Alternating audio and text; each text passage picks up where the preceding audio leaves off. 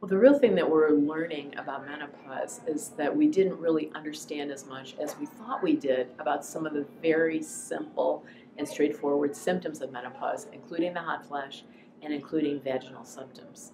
So from the standpoint of the hot flash, the exciting news in the last year has been the idea that hot flashes can begin much earlier than we ever anticipated, up to 10 years before menopause. And for some women, they can extend much longer than we ever anticipated, at least 10 years.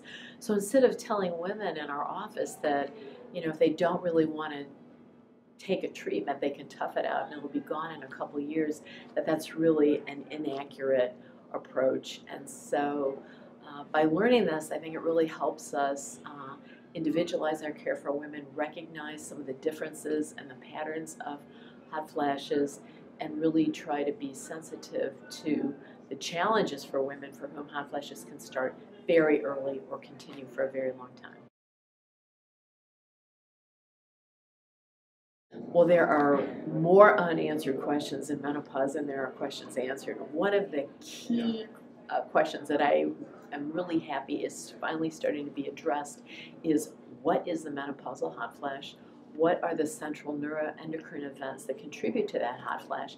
Because at this point in time, we don't fully appreciate all that goes into this.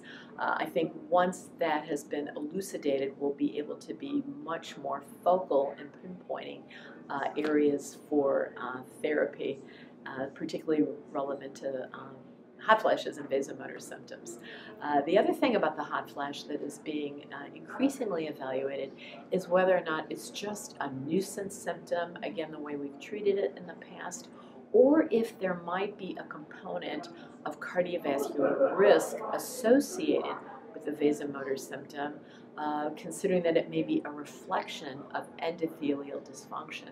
So this, to me, is a very provocative new area of investigation that I'm looking forward to added findings and results. Again, that'll really help us know how to counsel our women.